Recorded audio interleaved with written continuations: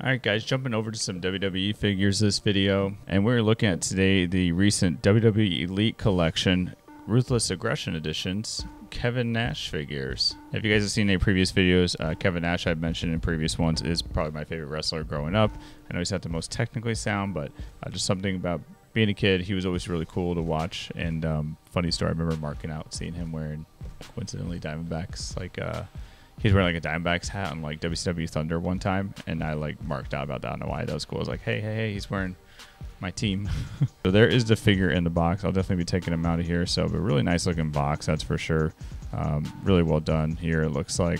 Other ones that came out are Shelton Benjamin, John Cena, some stats and information on the back there as well about Kevin Nash, and also has a certified authentic WWE sticker here. There is the figure out of the box and everything. Pretty straightforward figure. There's not a whole lot of detail this one, which is fine.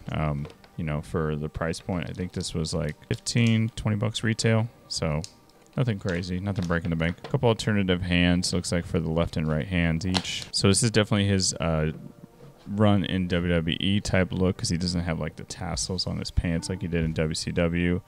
He does have the NWO shirt on. He's got the Too Sweet hand going on the left. We can do the right as well. Face scans, not too bad. Again, these aren't the super detailed figures like the one that I got that I still have to open. Still really cool detail.